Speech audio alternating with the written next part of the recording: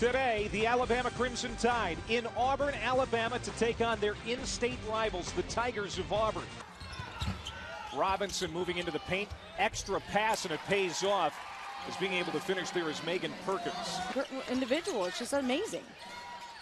Alverson, the three-point play on the other end, and then the Tide answering back. There is Nikki Hegstetter.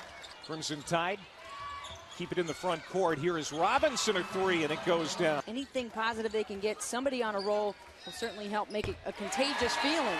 But you see Shadero Clay knock down a jump shot. Alverson coming back for Auburn.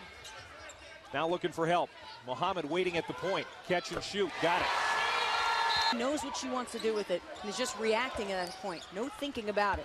Nice answer by Brianna Hutchin. Alverson to Muhammad. Nice turnaround jumper that swirls down. Zone defense creating a couple turnovers the last trips down. Clay ahead to Muhammad in free flight and lays it in. A football score now, 28-14, and another steal. And it's a 4-on-1 back the other way for the Tigers. Timeout on the floor. Also academic all-district. She's having a great collegiate career in every aspect, and she's having a great day. She's got 15 now, and she buries another three. Has not scored in this game. Capers on the breakout.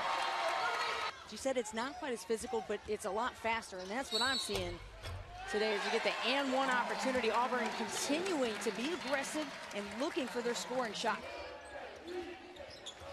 Brittany Jack a three, and boy, Alabama needed that, and they need a lot more of it. It comes out to Simmons for Alabama. She'll step back for a three, and it rattles home. Off the front iron, Tyrese Tanner tries to put it back. Getting some help on the backside from little sister Trace. 5 to shoot. Tyrese Tanner over the top of two defenders. Gets the friendly home court bounce. Tanner. Wow. And one.